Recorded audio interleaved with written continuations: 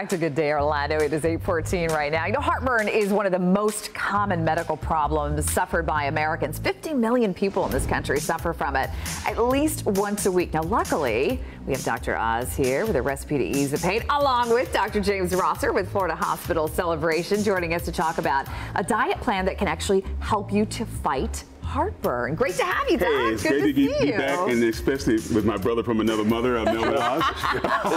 You guys have hung out together before. Yeah. Even though we're Harvard Yale thing, you know, it's amazing how well we get along, and we've been on the show quite a bit.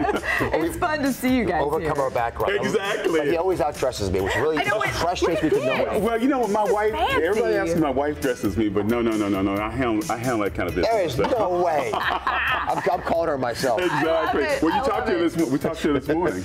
Let's talk about what is heartburn first, because it's actually not anything having to do with our heart, is it? Oh, no, it isn't. And the big thing is that everybody thinks heartburn is related to acid. And acid is the problem, but it's not the main problem. We have a little valve between our food tube and our stomach. And Mehmet knows about this. He was a cardiac surgeon, a thoracic surgeon. And it's a valve between the food tube and the stomach that's the problem. Okay. And it allows the acid to go in the wrong place. And that's why we have the symptoms. Okay, so let's talk about, we're going to talk about food here, because I think this is really interesting that you can fight heartburn with a diet. Let's talk about the bad foods first. What are some of the foods that we're eating that we are creating our own problem? Well, when it comes down to winning your personal war against heartburn, it can be all about that base, no trouble. And the base, come on, let's get the base now. Okay. And base being alkaline foods, and it's about restoring balance to your diet, where you don't have it heavy in acid, you have it more heavy in alkaline or base type foods. Okay. Now, you got to know your triggers. Okay. What are the triggers? And Mehmet talks about this all the time. If you have canned foods, tremendously high in acid, stay away from that. Carbonated beverages and citrus, that's really bad. Caffeine will drive it crazy. Really? And of course, chocolate. Chocolate? Yeah, no. It's a trigger. I'm sorry. Don't beat me up. The wine with the chocolate. Oh, yeah, the wine with the chocolate is really bad. So no wonder all these people suffer from heartburn on Valentine's Day. Oh, exactly. And see, you know, really, when you start breaking things down, and Melvin has done this so well, he makes the complex very simple, then you know how to help yourself. So therefore, if we know we're going to go more basic or alkaline, we got to know those foods. Okay. But one of the big things, and Melvin has talked about this a long time, breakfast can be a big pitfall. Really? And so, yeah, it's heavily acidic. So let's start our day off by suppressing the acid and get a smoothie here.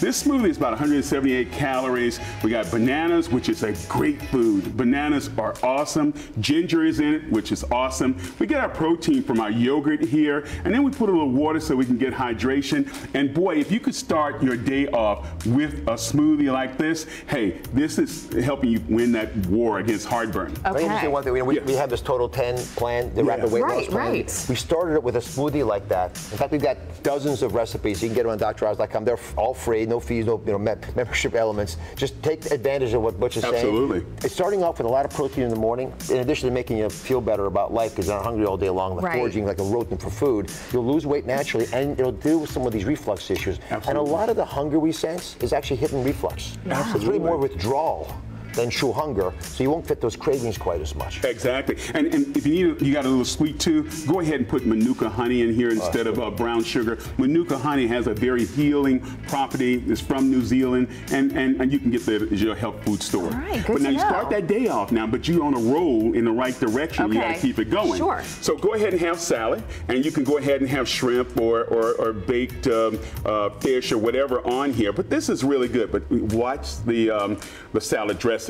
Okay. Salad dressing can harbor a lot of calories, and stay more with a little oil, a little vinegar, and that sort of thing. And lemon is excellent to spice that up. Okay, that makes sense. Now Do you find that vinegar is a problem for people with reflux? Well, you know, it's interesting. Some people say that you should have vinegar, and it has the opposite effect. I didn't find any level 1 studies against that. So when I don't find any level 1 studies, and he and I are academics, I go ahead and say it's okay in moderation. So that would be my posture. Okay. But look, you're going to have to snack, and the big thing I want you to do here is eat 5 small meals instead of 3 big meals. That's important. And for dinner, you can go, of course, with pasta. Just don't have the Alfredo sauce, and don't have the marinara sauce. Right. Come back with some olive oil. My wife has really done that to help me because I've come down from 460 pounds to I'm still a big unit, like I said on our show, but I'm a healthier big unit. Good for you. Absolutely. Good for you. He's a good-looking big unit. Yeah, well, thank you there. I'll take that. That's a compliment from you. And we go ahead and have that at night, and olive oil is good with lemon. That really helps me out. And not eating too close before bedtime, right? 3 hours before bedtime, just put it down. Okay. Just put it down. Okay. But you got to snack, girl. I'm telling you, you got to snack. This looks really good. And look, this is really good because it's popcorn, regular popcorn, but we have a little Parmesan and a little dill in there. And then when I'm really Like a stress chef. eating, Oh, it's so good. That's amazing. But like, don't you eat with stress sometimes? I do. And Yes. to fight that, Oz and I did a show not too long ago about stress eating. Go to your nuts, and they are great to help fight What about that war salt? against. Is that something you had to worry about? You know what? You got to give up something. Okay. And you know, I'll give you a little salt if you're doing the other things right. Good. And another little trick, if you got to have your wine, get coconut water or alkaline water as a chaser. So as you take a sip, you take a sip. And you'll be all right. Smart. And if you break the rules like I do, you know, see, I'm not as cute as Dr. Oz. He's a cute one, but I'm trying to get that way. But if you eat one acid food that's bad, you need what, Mehmet? 2 alkaline or basic foods. 2-to-1 ratio. Remember, okay, it's that all makes about sense. that base. I love it. Okay, you want to do the dance again real quick?